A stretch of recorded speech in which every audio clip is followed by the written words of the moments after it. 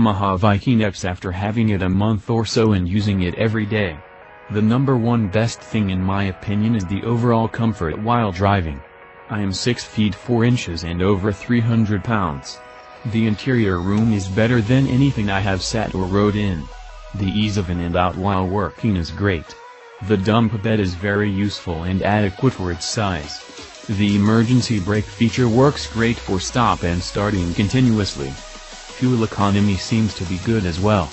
The stock 25 inches tires you might as well throw in the trash as you have no ground clearance whatsoever. I put on 27 inches and although it is much slower, the clearance and traction is worth it. A windshield is an absolute must if you live in rain country like I do. The downfalls to this machine is the horsepower.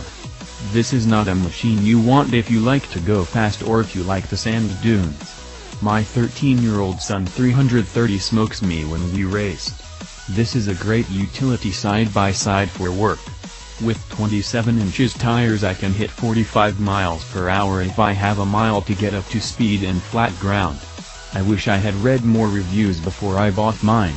Not a bad machine at all, but definitely would benefit from the larger engine.